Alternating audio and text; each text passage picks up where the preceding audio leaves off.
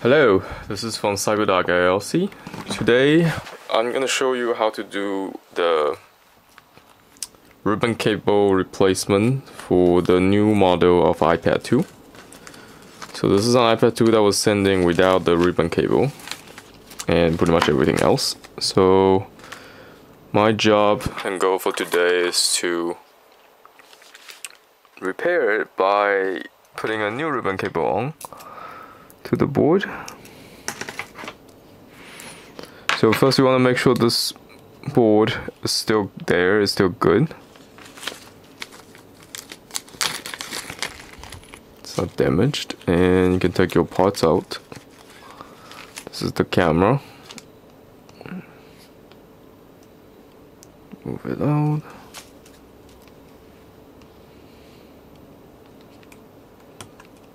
There we go.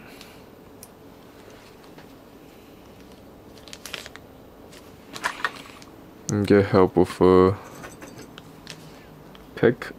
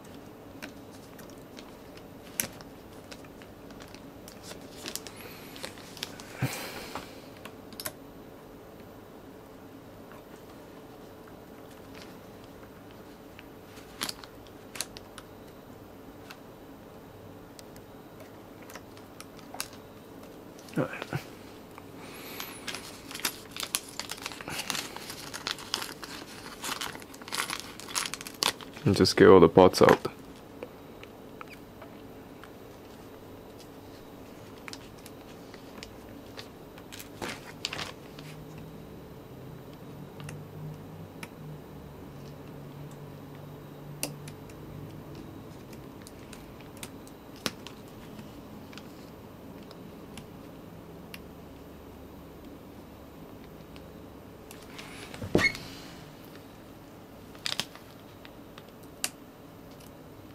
Get the camera out of the way. It's in the way. Okay. I'll show you a better view.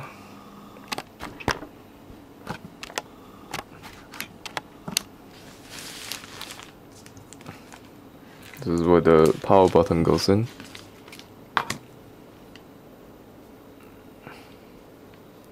Since I didn't originally take this iPad apart, I'm not quite sure how this power buttons fit. So you just have to, if that's the situation you are in, you just have to have patience and try to match the right side. That was not quite right.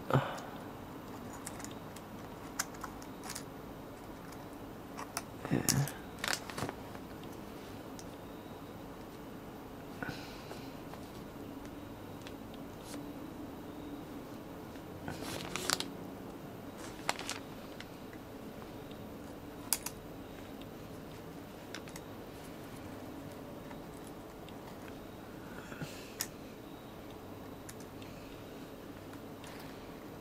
Okay, that seems to be the right orientation.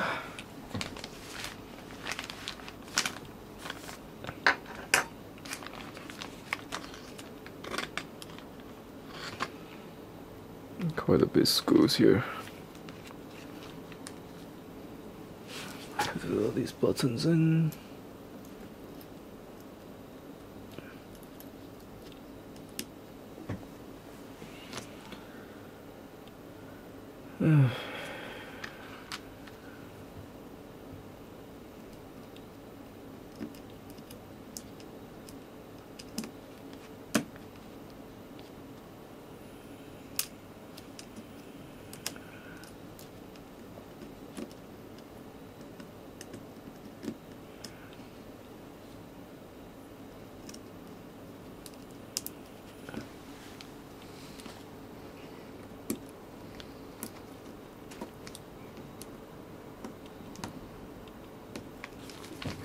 Okay.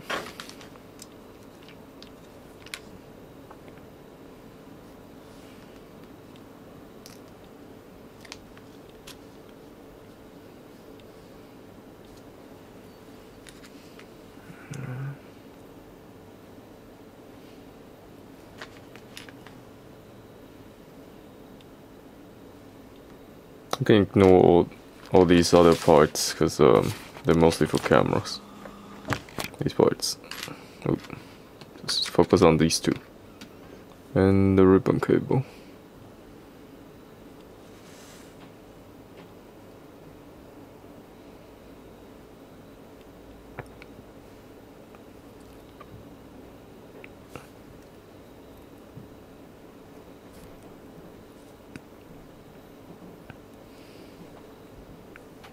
That's how it goes.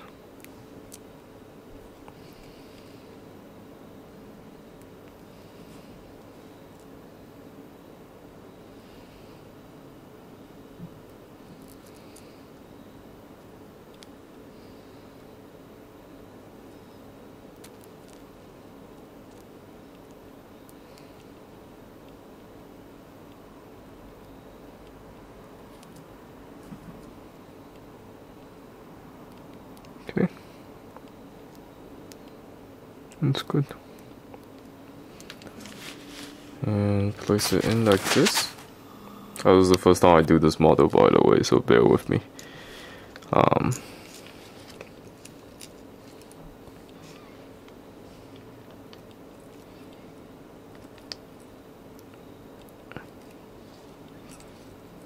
Yeah, but I think this is pretty much straightforward, I hope.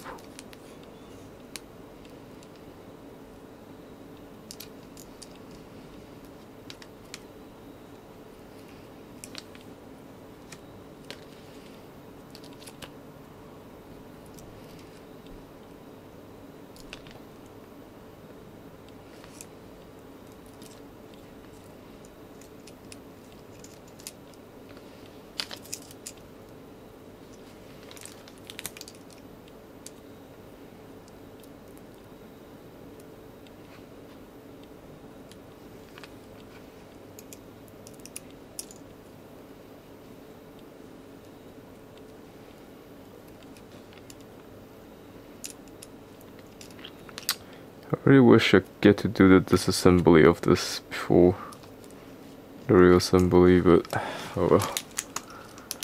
Here's what I got.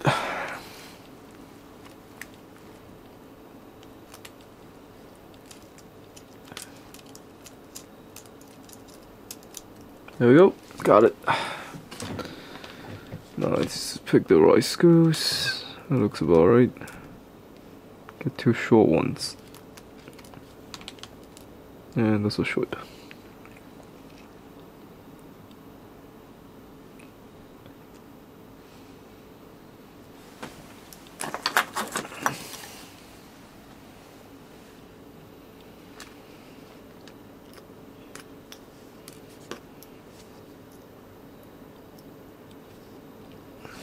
That's too long.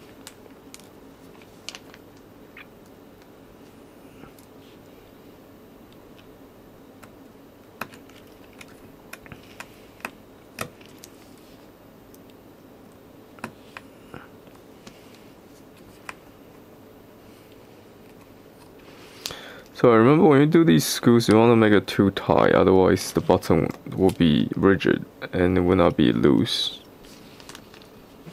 hence you can press it down, and always check before you further down screw in the button. You need to make sure that it clicks. Hear that? Click, click. Okay. Okay.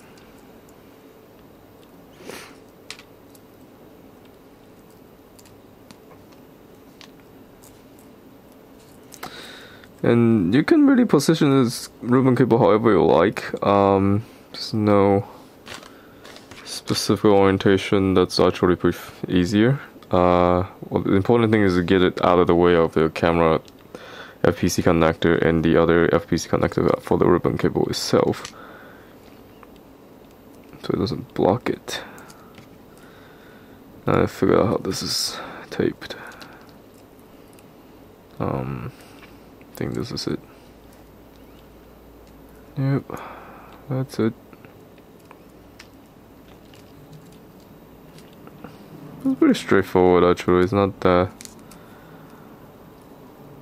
well, pretty complicated if you don't, like me in this situation. You are putting it back without knowing how it was taken apart in the first place. But it's kinda like a puzzle. Can be done. Yeah.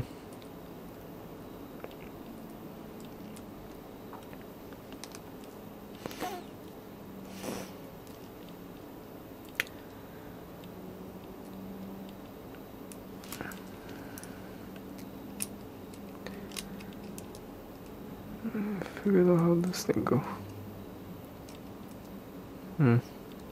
Goes here.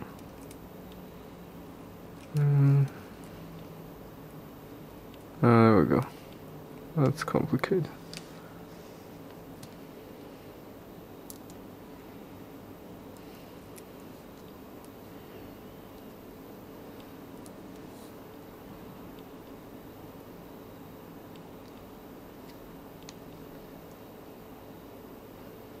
Oh, I might have put it in the wrong side, maybe? No, that's the right side.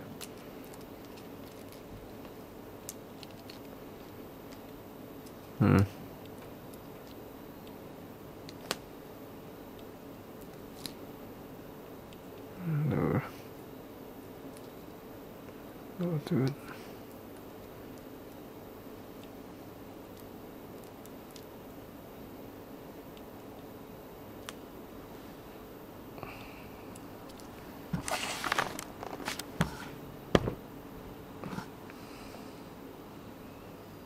Okay. Make sure.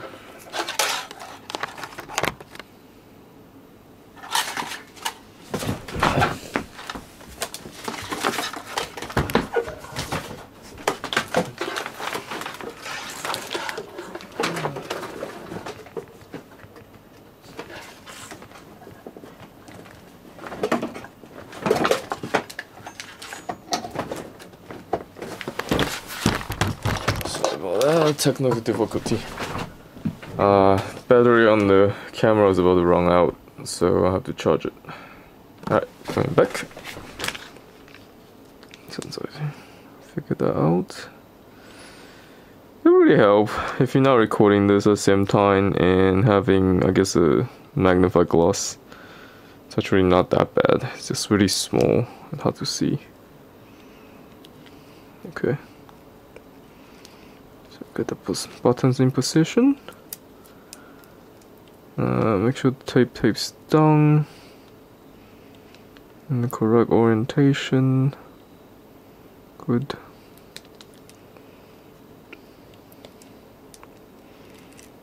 Alright, that goes in nicely. And you flip this. Very good. Take these out. Flip this. Take that down. It's up to you if you want to take this down some other way. So this has to go here, one way or the other.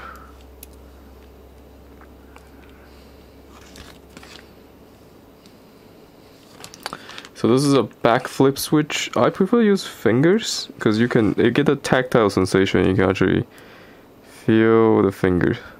But before I plug in and seal it and all that stuff, you want to screw it down. These screws. So the buttons are in place. And when you do that, don't damage the ribbon cable of the screw, otherwise all this is wasted. Alright, so that screws in. Seems to be okay. I think these two are the long screws, by the way. These two top ones.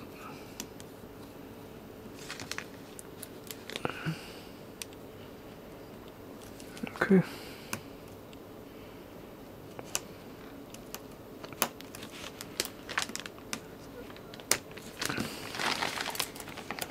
Now check your whole button's working. In this case it is.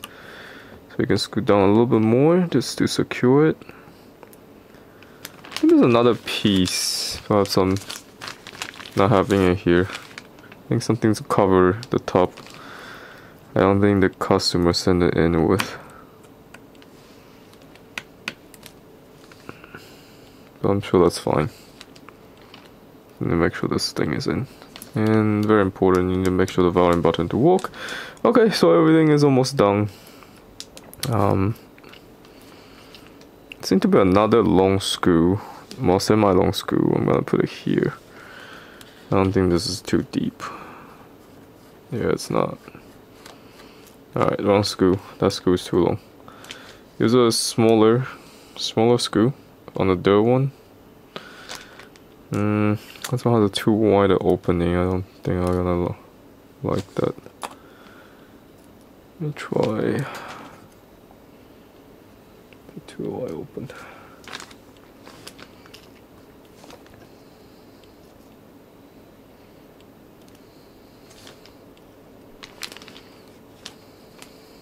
Yeah, it's not the right screw.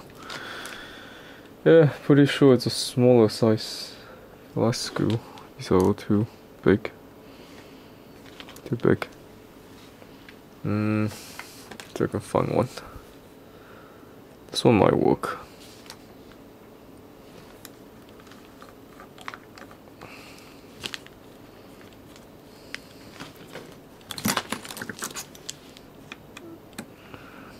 Okay, perfect. Again, keep the screw relatively loose. You don't want it too tight, otherwise the volume button is not gonna work for you. But you also don't want it too loose, otherwise you're gonna get too many clicks. So we need to just find the right balance. Make sure the power button works. Make sure the whole button slides.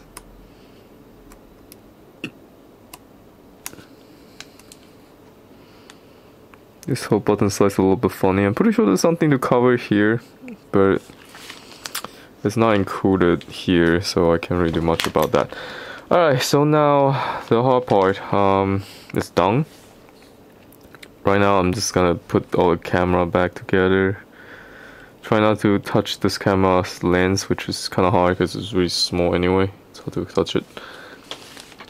And I'm gonna put this back, but don't touch it. Anyways,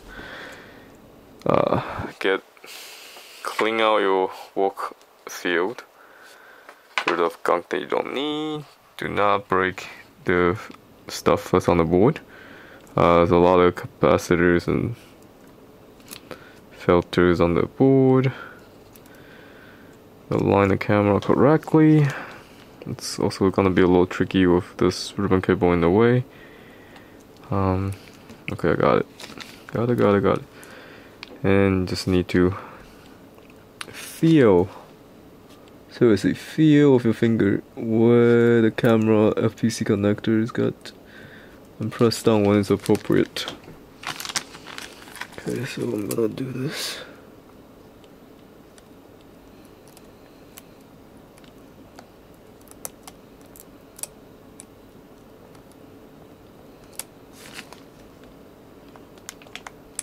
Sorry, how to do this.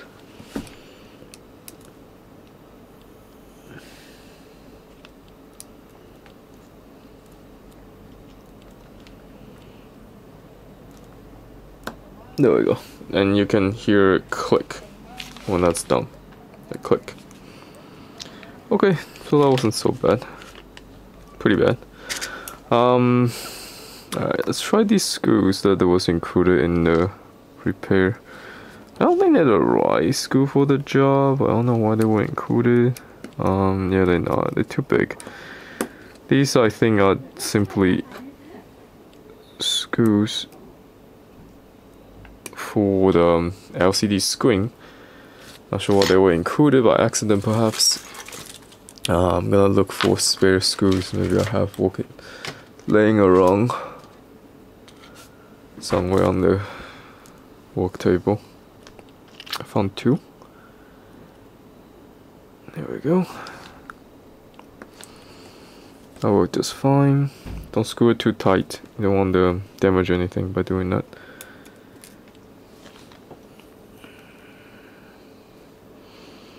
So Apple uses a lot of generic screws in their devices, like generic sizes. They're pretty much interchangeable for the most part. Get this ribbon cable done. Don't really have to do this step, like get the sticky on. Since I have it, might as well use it. Get the sticky. It's really high.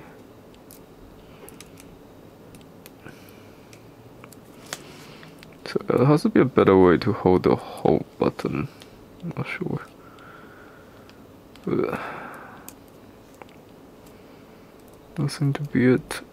And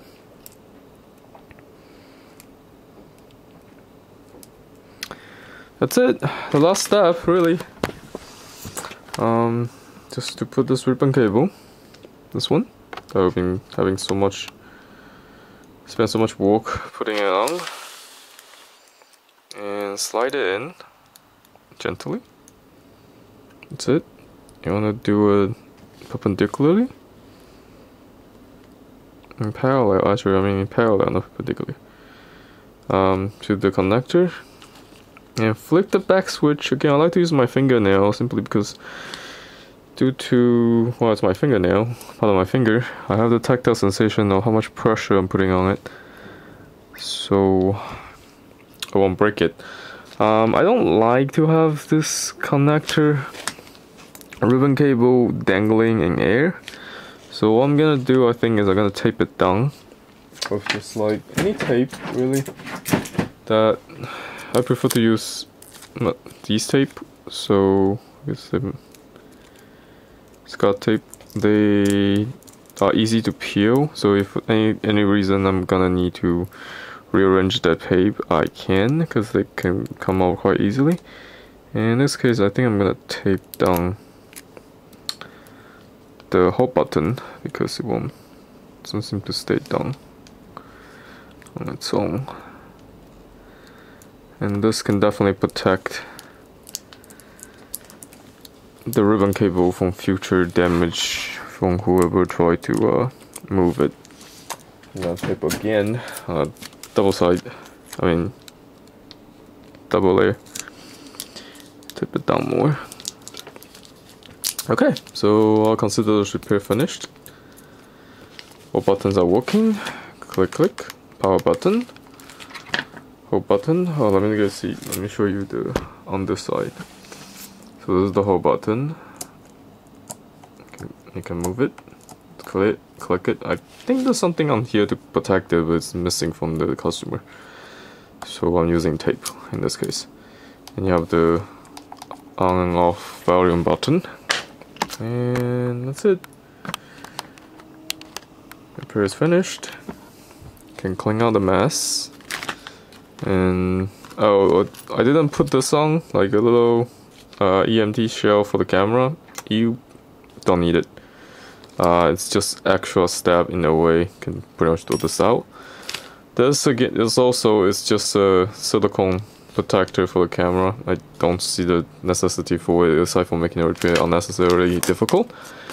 So you can leave it without it. The important thing is to get your iPad back to work. And if you like this repair video, put a thumbs up. And you can buy the same repair part from CyberDocLLC.com. As I understand, it's quite hard and difficult to come by with these power volume and hold button ribbon cable for iPad 2, the new model. As you can see, these are the new model iPad 2. As you can after 2012, it has a funny ribbon cable here. It's different from the first generation iPad 2. Okay, thank you for watching. This will complete our repair for today. The power home button and hold button, power button, hold button, and volume button for the 2012 new iPad 2 model repair. Thank you for watching. Again, visit us at CyberDocLLC.com and you can purchase either this cable directly from us, or you can purchase the repair. So I will do the similar repair here for you at our website, CyberDocLLC.com. Thank you.